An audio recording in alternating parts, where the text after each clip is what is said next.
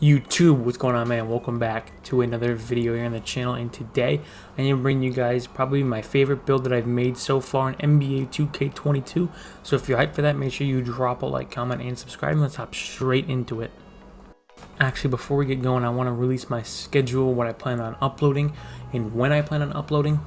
I plan to upload 2 times a week and stream 1 time a week, so maybe upload, I don't know, maybe Tuesday and Thursday or Monday and Thursday and stream on Saturday or something.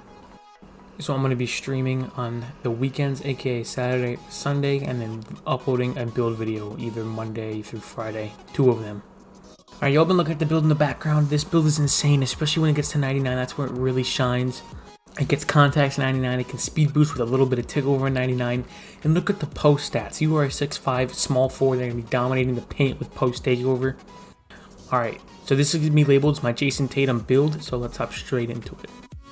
Alright, so you're going to want to go small forward. This is the only way you can get the name that I have seen.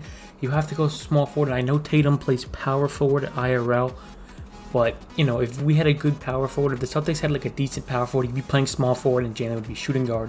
So yeah, you want to put it at the small forward position, and you want to go to more blue than green pie chart. It's the only way you can get the name, and the only way you can get the name, I know you can't go speed pie chart, you have to go balanced pie chart. Or physical, sorry, physical.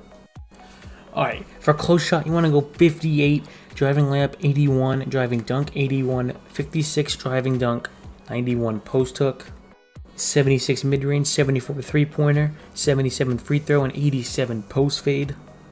Along with 56 pass accuracy, 73 ball handle, and 74 post control. And 38 interior defense, 73 perimeter, 72 lateral, 72 steal, and max out your defensive rebound.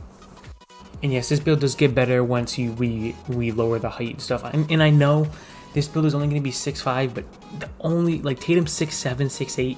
But for this build to be good and have the name, you have to go 6'5".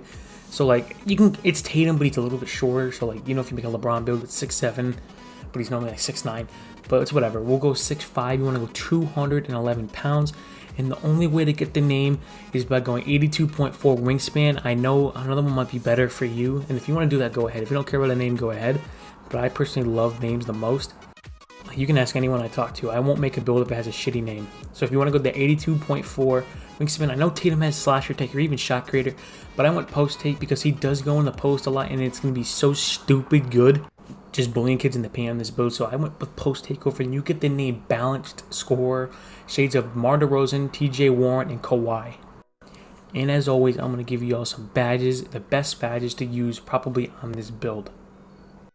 So you can consider this build an MJ build. It's like what mainly it is, but I think it's also can be used as a Jayson Tatum build. That's why I'm putting it as.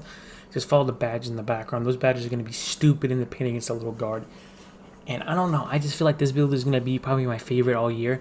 Because the speed might seem slow, but when you get to 99, which 99 is always easy if you just put a couple days into my career, you get 88 speed. And that's more than enough to create your own shot.